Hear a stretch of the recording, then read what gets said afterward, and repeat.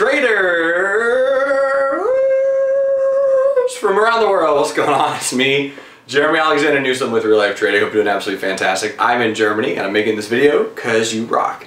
In this video, we're going to be talking about how to reward yourself. Now, in the last video that I made just a few days ago that you probably got, we were talking about less is more in trading and talking about the over trading epidemic that takes over a lot of traders' mentalities. Is you have to trade more in order to make more, when really that's just not the case. In this particular video, however, I'm going to go after an entire different subset of traders. What if you are only making $2 to $3 a month, but you're profitable? What do you do? Or let's say you're killing it and you're profitable. What do you do? I have traders of all different spectrums in the trading room who are making a few $100,000 a month, or I have traders who are making a few $100 a month. Whatever the case is, Zig Ziglar says, how do you eat an elephant? One bite at a time. So if you want to achieve massive financial freedom, there are steps to do so, and it starts with rewarding yourself. When you are doing the right thing, when you're following your plan and making money, there are ways to reward yourself. An example would look like this. Let's say a trader takes an account from $20,000 to $22,000, or what? You know what? Let's take off a zero.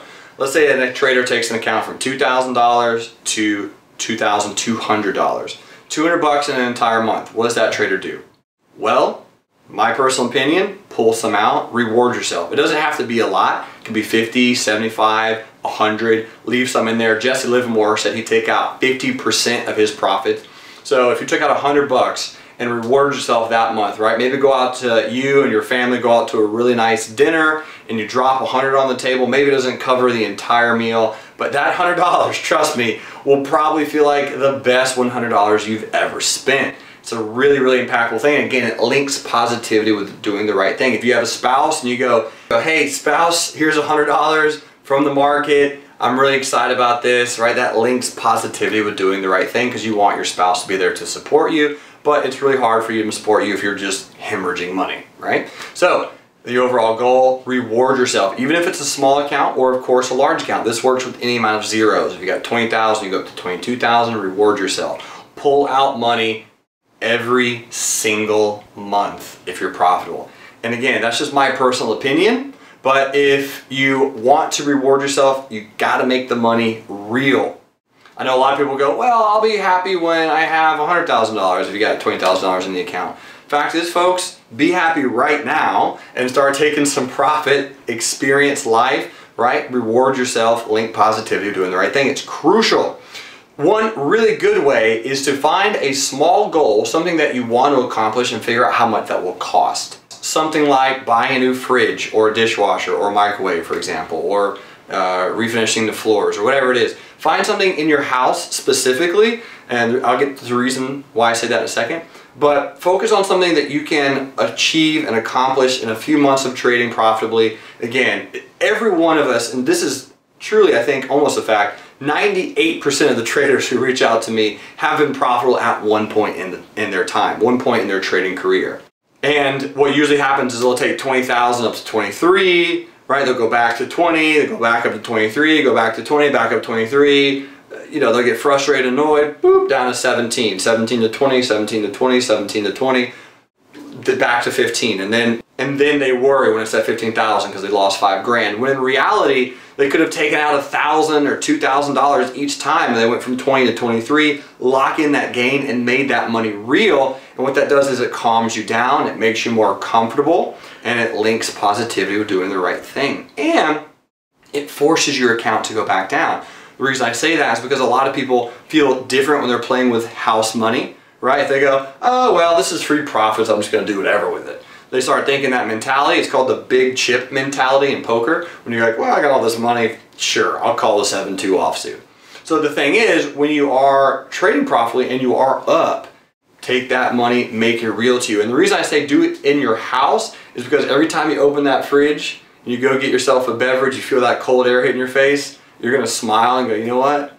Trading bought me this fridge. I feel really good about that. It's something to think about, but it's a very easy, attainable goal. Find something monetarily that you want to buy, get a price tag on it, and if it's, let's say, 2,500 bucks after taxes, tax tag and title out the door, you spend $2,629.83. Every time you make $200-300 bucks, boom, pull out some money, put it into an account. All right, I'm back to where I started. Let me do that again. And then over time, you'll say, oh wow, there's actually money growing over here. I totally forgot that there was $1,700 bucks over there. And you start putting money aside, and then you go buy that thing, and you have that thing, if that's what a goal that you have in mind. This works really well with trips also. You see myself and Ashley take a lot of trips, and that's why we say, hey, I want to go there. Okay, how much does that cost? Boom, boom, boom, boom, boom, boom, boom. All right, $3,700. How can I make $3,700, which is a little bit over $10 a month, minus taxes and all that good stuff. So it's about 2 to 3 months of work to make that amount of money. You make that amount of money trading, and it's like, all right, cool, now I'm gonna go take this trip. So figure out the small step. Now, obviously, you might not be able to stay in 5-star resorts, or you might not be able to take a Mediterranean cruise with your family of 10 for 3 months, but you gotta start small. That's how you eat an elephant, one bite at a time. You got to take a step in order to finish a marathon. All I'm getting at is reward yourself. Make sure you do it. If you are making money, if you start trading and you go up and you're profitable and you go, yeah, I'm profitable, figure out what you're doing. Because if you're just letting the money grow and you have no reason or nothing to spend it on or nothing to do with that money, you have nothing to do with this money, then what is it going to do for you, right? Money wants to work. You got to put that money to work. It wants to do things. It's there to be a slave to you, not the other way around. A lot of people have it backwards, but money is just a thing. It's a concept that we create. So make it work for you. Make it be your slave rather than you being a slave for money, right? Instead of you exchanging your time for money, figure out how money can appease your needs because you are the master. You are in control. You create value to the world. You will receive more money if it's through trading or business or relationships or coaching, whatever it is. Speaking of coaching, if you want to get at me, Jeremy@reallifetraining.com. I got a lot of slots opening in September, October if you want to reach out to me for coaching. But regardless, reward yourself, ladies and gentlemen. Make sure to do this. This is a key aspect in trading. You gotta trust me on it. It will absolutely ratify your trading. Thanks so much for watching this video. Have an amazing rest of your week. You rock, and I will see you next week when I get back from Germany. See ya.